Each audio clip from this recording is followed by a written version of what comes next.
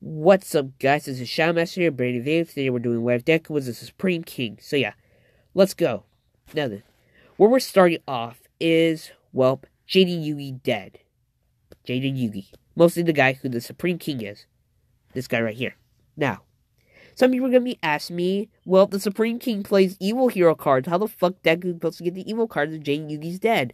Now, if you guys do not remember from the series of Yu-Gi-Oh! GX, Jaden Yugi always gets reincarnated. His past lives, he always got reincarnated after he dies.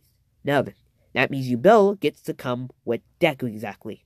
Now, she knows all of her reincarnations, well, names and stuff. So yeah. Now then, we're starting off as Deku. He is mostly at the doctor's and checks to see if does he have a quirk. Now, he has been having weird dreams of, well, dual monsters. Mostly the elemental heroes, exactly.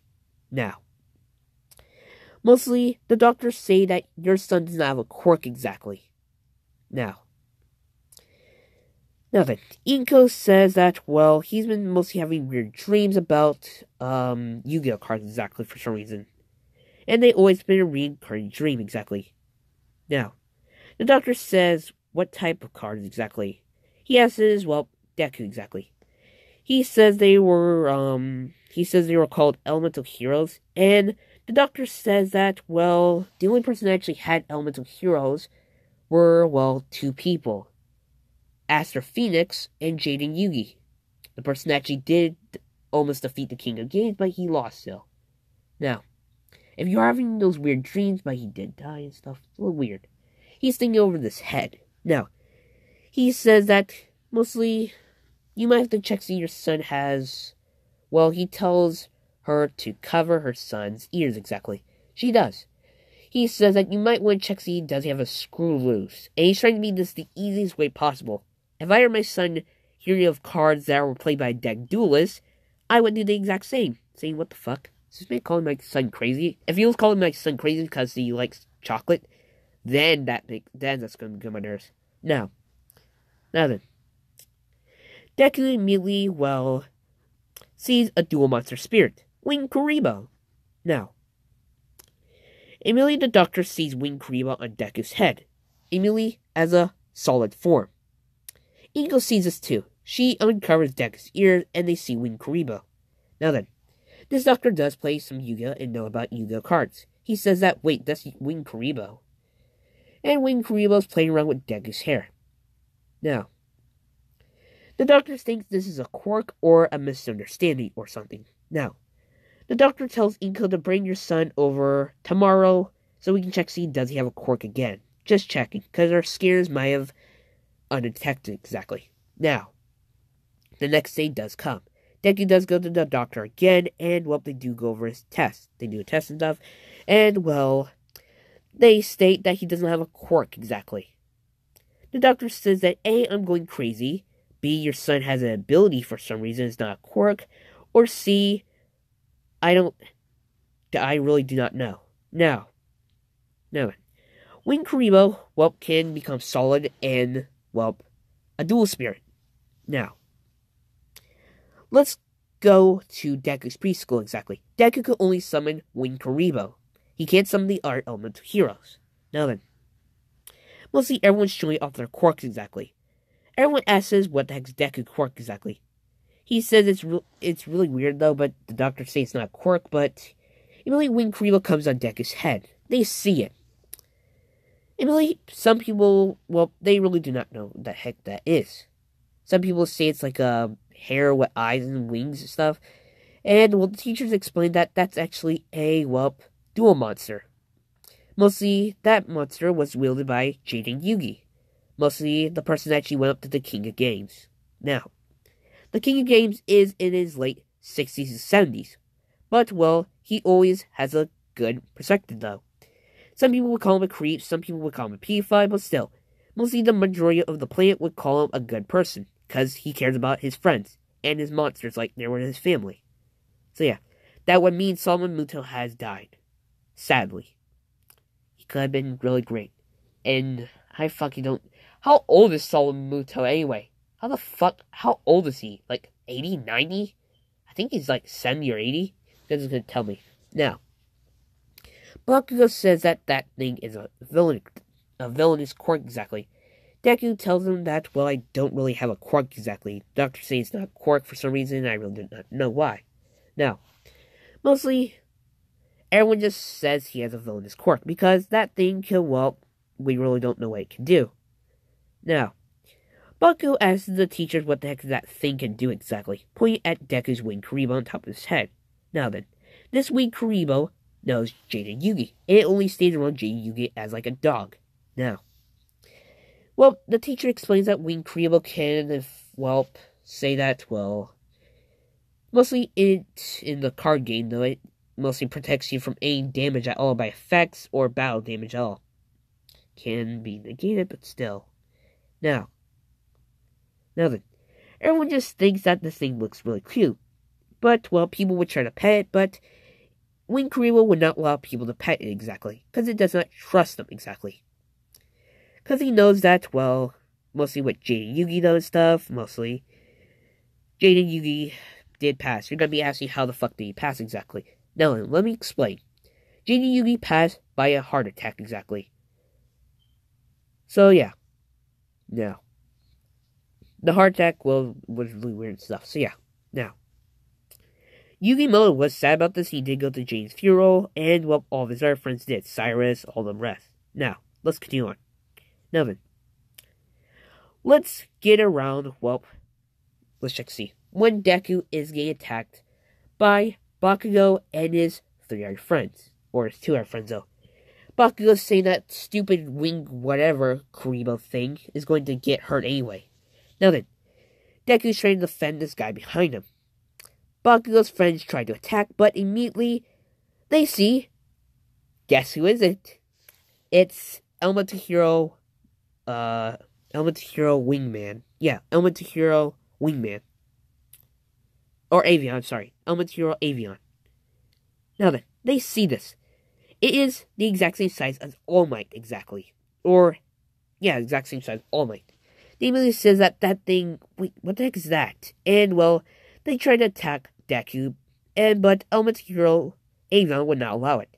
Mostly using his Quill Cascade to, protect Deku like a shield, and his friend behind him. Now, you're going to be saying that that's really cool and stuff. He doesn't really need a dual disc. Now, if he does want to use traps and spell cards effects like super polymerization and the rest, he needs to, figure how to use those with a dual disc.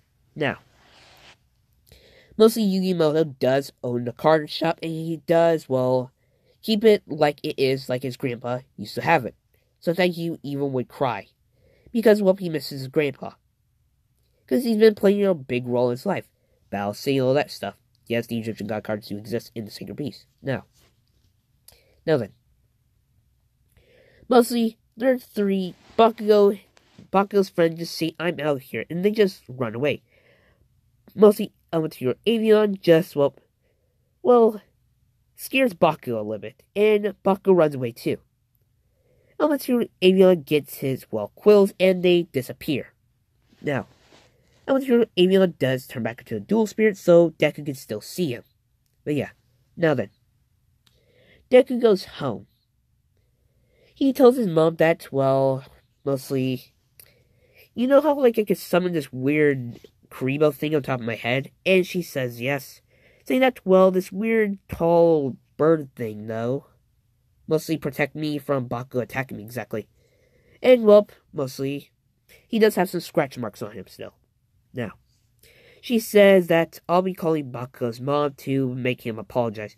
Deku says, no, please don't make him apologize, stuff. But she says, no, he did bad things, so he should be punished. Now, she does help his, his marks exactly. All the scratches on him. Now, mostly, she says, so what the heck were you talking about again? He says that, this weird tall bird guy with wings exactly, protect me exactly. It must have been part of my quirk exactly or something. Now, Deku says it's right there exactly. He's pointing at it. Now, Inko does get scared, but, she sees it's not attacking him. Or her. It's mostly helping Deku get band-aid up. Now, she says, so this thing's not attacking you at all. And Deku says no, it's mostly been friendly at all, actually. It only scared Bakugo a little bit, but, well, it protected me and this other kid, though. Now then. Elder Avion does help Deku, and he's done. He does turn back to a dual spirit. Now then. Let's jump into the future. When he's around 15 years old. Now then. Bakugo knows he can only summon 2 weird monsters. They do know their names, Avion and Wing Kuribo. Now, Deku has been ostracized from his classmates because he has a weak quirk. He can only summon weird things exactly, dual monsters. And everyone does not like dual monsters in their class. In fact, they even hate the game. Except the teacher exactly. The teacher does like Deku, but, well, Deku's just been, well, an outcast exactly. Anytime when people would try to beat him up, Avion would save him, or, well, Avion, well, couldn't save him exactly. A, he was in the spirit world and did not know, or B, he just, well, mostly Avion wanted to teach Deku how to actually fight, but, well, not trying to interfere that much in his life, but Avion had to help him each time and stuff. People would call him a wuss because he had his quirk to save him. He wouldn't fight like a real person, with 2 fists.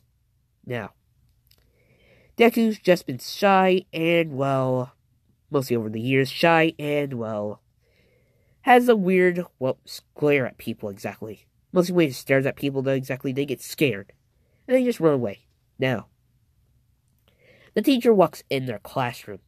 He says that, well, class, it's the end of the school year, and, well, and before you can finish that sentence, everyone shows off their quirks exactly, except Deku. Wing Kuribo is still a dual spirit. It's just on Deku's head always through his life. Now, the teacher says so long class, though, and he's going over the paperwork. Saying that to Bakugo, don't you want to going to, UA? And he says yes, because I'm not going to become a pathetic loser with a stupid quirk like Deku exactly. He can only summon a weird bird thing with wings exactly, and a tall wing thing exactly. Now then, mostly the teacher says that, do you mean Wing Kuribo and Avion? And, well, he says whatever the hell they're called exactly, I really don't give a shit. In fact, I'd rather him to become a villain anyway. He'll become the weakest villain possible anyway. In fact, he would have to actually get our villains to help him exactly. But he would have to get 90 to 50 villains to actually help him with only one villain job. Now, everyone does laugh about this. Now then. The teacher says that, okay, Bakugo, stop making fun of Midoriya or you're going to the principal's office at the end of the school year exactly. And this would really not look good on your, if you were going to UA, it would really not look bad if you were a bully kid that, sorry for saying this, Midoriya, but, without having a quirk, exactly. Now then. Bakugo says that you can just say it anyway, he's quirkless. He's just a stupid loser anyway. Now, the teacher says you say that one more time, you're going to the principal's office. He does not. Now, I would really love to see in My Hero Academia if we actually could see, mostly the high school things though and stuff, where Bakugo and him would actually have more things in the high school thing. That would have been so cool, but I understand they want to keep it short and stuff, so yeah. They could have showed us a little bit backstory of this, high school year, or middle school or something. So yeah. Now then. Let's continue on. Now, Deku, is just keeping to himself. Bakugo shuts up. Now, he says, Midoriya, aren't you going to UA? And he, says yes, exactly. Now, mostly everyone likes bullying him because he's super shy and he's really vulnerable. People just hold him down and stuff and try to beat him up, but sometimes Avion saves him or Wing Kuribo would save him because, Wing Kuribo could save battle damage, so Deku would not take the pain of it. He only gets scar marks, and that's it. Now, the bell rings, and everyone's dismissed. The teacher leaves, and Bakugo and his 2 are friends, corner Deku when he's packing up. Now, Bakugo pushes him on the ground and says that you'll be nothing anyway, Deku. I hope you just become a villain anyway, because if I become a pro hero, I'm going to kill you anyway. It says one thing only. If you even think of trying to get into UA, I'm going to kill you.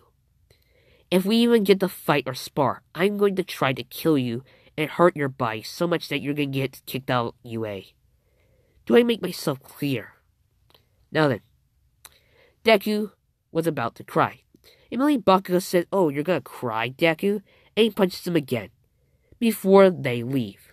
Now then, Deku's full with sadness and mostly anger. Now then, Avion does help Deku up. He does. Now then, Deku's just walking home before, Bakugo and his friends know how Deku takes his path. There's an alleyway. Now then, they grab Deku between an alleyway and they're beating him up. Hump, exactly. Now, Bakugo pushes him and a portal opens to the spirit world, exactly. Mostly Bakugo sees this and Deku gets pushed into it. The portal closes. Now, this was Yubel's doing. Because she knew that Deku would never become a fighter exactly because he does not like hurting people. But the Supreme King does. Now, Deku's mostly in a desert exactly. Mostly sees only sand. He says, "Wait, where the heck am I? Wait, I'm not on Earth." And, he's looking up and he sees, a lot of things. A lot of dust stuff. Now, he does see 3 things in the skies. Those things are harpy ladies. Not harpies, that's disgusting. Harpy ladies. Now, Deku immediately sees his Wing Kuriboh and Avion. Now, he immediately says, "Wing Kuriboh, Avion, what the heck is happening?" They can't technically speak exactly. Wing Kuriboh can make a few noises, but Avion sees those, dual spirits. Mostly, Harpy Lady. Now, Deku says that, "Great, I need to figure out a way to get home." He's just walking through the desert now. He checks in his book bag, does he have anything else? Mostly, nothing except a water bottle and half-eaten sandwich. He says, "Shit. Okay, I can serve this water though, but the food. Crap." Now, Avion and, Wing Kuriboh, disappear for some reason. Now, Deku's, tired and stuff.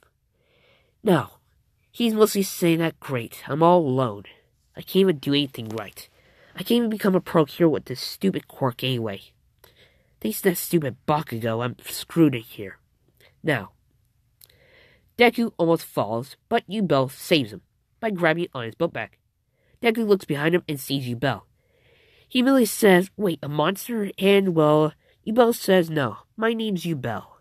Now then, mostly I'm your only friend here, exactly. Every single dual monster spirit eats humans exactly, or anything that comes here, they try to kill them or do anything else. But, you won't believe me exactly, but you are Jaden Yugi's reincarnation. Deku says there's no way I am, because Jaden Yugi's been dead for a long time. She says, "Really now, I know everything about Jaden Yugi, because me and him are friends exactly. And my role is, each time when Jaden Yugi would die, he would get reincarnated into a different body. So yeah, he died, you were born, and that's why you're the reincarnation. I'm stuck with you forever. Now, mostly you have a dark power in you. You can control it and become the Supreme King, the ruler of all these dimensions." Wait, there's more? Yes, there's more dimensions. There's 12 of them. The world from humans, spirit world, and some others. Now, mostly some of Jaden Yugi's friends did stay behind, like Bastion, mostly the guy who played Water Dragon exactly. Now, mostly I'm your only friend here. Mostly you're going to have to listen to me exactly if you don't want to die. I mean, you would die in the reincarnation. I really don't want to explain to the new reincarnation that you died because you wouldn't really listen. And Deku says, "Fine." Now, he says, "What the heck does he have to do exactly?" She says that, Bakugo, I can't technically take you out of this dimension exactly. I can travel between the dimensions, but you can't exactly. Without a dual disc exactly. The Supreme King's dual disc. That thing can open portals to any dimension. Now, saying that you're going to have to become stronger. Before she can finish saying this stuff, immediately they see a monster. Mostly, it's the 3 harpy ladies that were in the sky. They're saying, well, look what we have here. A human. And a knockoff, harpy lady. And they're laughing about this. Now, Mostly, Yubel says stay away from him exactly. Because you guys would know what the name is exactly. It's the Supreme King. And only Harpies know this name. It was a legend technically. Because the Supreme King has not come back to this dimension in a long time. Everyone thinks A, he was dead, defeated, or some other shit. Merely the Harpies say that that's a myth exactly. Mostly the Supreme King doesn't exist. Now then, Deku's fed up and tired with this shit. Now, he just says, get out of my fucking way before I kill all three of you. Now, he has the eyes of the Supreme King. Everyone knows what the eyes of the Supreme King look like, and they do tell each other. Now then, one of the Harpy ladies said that, wait, that's the Supreme King, and only the other two Harpy ladies say that there's no way that's the Supreme King. The Supreme King's way taller, and is mostly, well, more ruthless. Has a darker cape and cool, well, seems like a vampire-looking costume exactly. Now, Deku's hands immediately spark with electricity. Now, he tries to shoot at one of the Harpy ladies, but they dodge. And evil hero Sparkman comes into play. Now, his hands turn to fire. He's firing this at the Harpy ladies, but now evil hero Percentrix, Avion, Bubble Man, Clayman, and Avion. Now then, Deku is smiling at them. They all see this.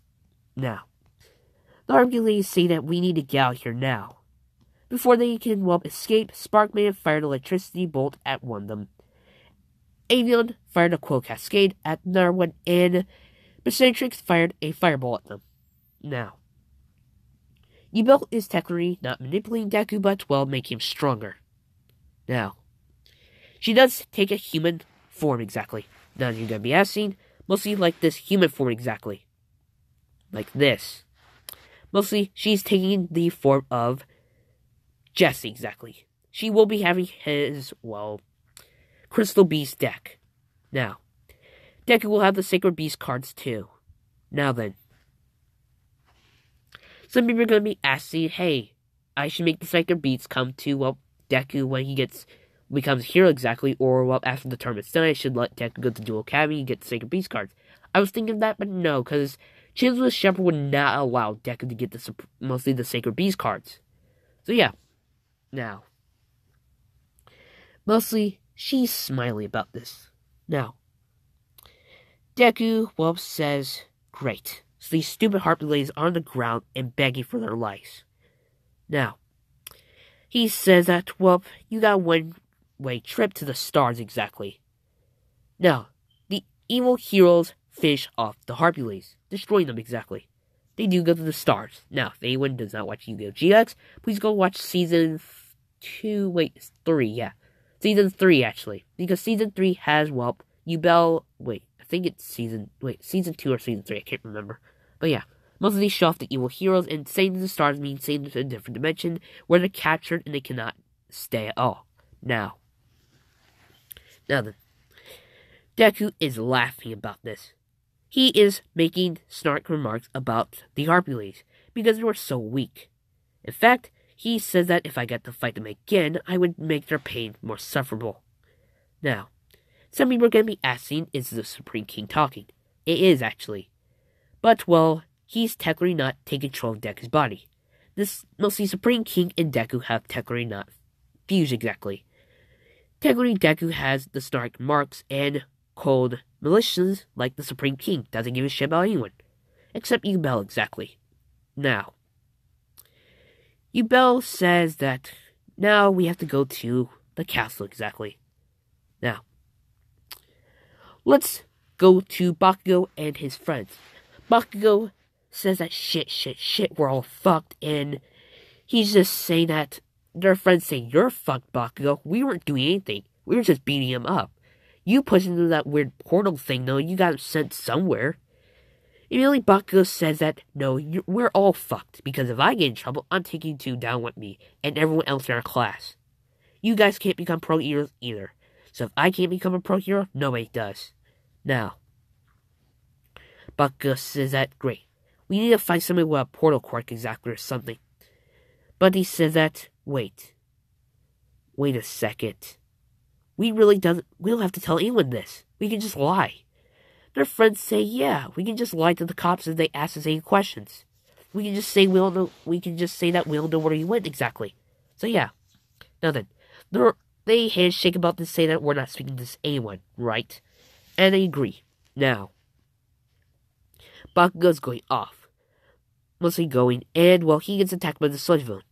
Now, all the heroes are trying to save Bakugo. I meant. Now, All Might sees Bakugo trying to get out, and he actually almost does. He's using the explosions to get out of there. And he finally does, and he's using the explosions to go in the air like a rocket. Now, All Might buffs up and grabs Bakugo, jumping in the air and grabbing him. Now, he puts him down and says, "You're alright, kid." He only uses a Detroit Smash to, well, smart the sludge villain. Now, All Might says that you are really heroic and stuff for getting yourself out of this exactly. Now, All Might says to meet him at the beach tomorrow. Exactly. Or in the morning, exactly. Now, Bakugo does agree. Let's get back to Deku and Yubel. Now, time moves faster and, well, move faster in the spirit world than the human world, exactly. Now, Yubel's teaching Deku how to use his powers exactly. How to use different types, or trying to summon his evil types of monsters. Now, some people are going to be asking me from Yu-Gi-Oh! Exactly, if anyone does play Yu-Gi-Oh! Exactly, saying that, when the hell are the fusion forms of the evil heroes coming? Now, they will. Mostly, I wanted to give Deku like a cool costume exactly, like this, the Supreme Kings. Now, there is different evil heroes. I've got to remember all their names from different, well, things. Now, let's continue on. This one's actually my favorite because he actually has a sword and shield. That would be fucking cool as shit. Just saying. Now, Deku is mostly in, well, he's conquering the territory where his castle should be. Yubel points at his castle and tells him that's where it is exactly. Now, they won't allow you to go in until you duel somebody there and scare everybody. And mostly conquer everything here. Deku understands. He's just walking in with his high school uniform on there. Now, when the dual monster spirits see humans exactly, but he cannot tell that's Yubel disguised. Now, one of the dual monster spirits grabs Deku and says that, "Great, we have a human here. Let's show him what happens to humans exactly in the spirit world." Now, Deku just says him to one thing only. He says, "Put down me exactly, you stupid dual spirit." And immediately, the mostly monster exactly says that, "Wow, we actually have a human that actually backsucked me." He punches Deku in the face. Deku's just smiling. The mostly dual spirit asks him what the hell is he smiling about. He says, "Well, you got one-way trip to the stars exactly." Now then, he immediately calls out evil hero Sparkman and Avion, and Mercenatrix and Claymate and Bubbleman. Now then, this dual spirit does know all these names. He only sees himself surrounded by these evil hero monsters. Now, some more dual spirits do see this. Now, they only know one person who plays evil heroes, the Supreme King. Now then, people are whispering around saying that, "Wait, is that the Supreme King? Did he? Wait. I remember he died exactly, he got reincarnated." Everyone knows that the Supreme King always gets reincarnated if he dies. Now, everyone thinks this kid is not the Supreme King, but they think he might have stole the Supreme King's deck. But they see he doesn't have a dual disc. That means he is the Supreme King. Now, Emily the dual spirits say that, "Dude, you're fucked, that's the Supreme King." Emily the guy says that, "No way, that's not the Supreme King." He says, "Really? Look in my eyes exactly." He does. Now, he says, "Wait, you are."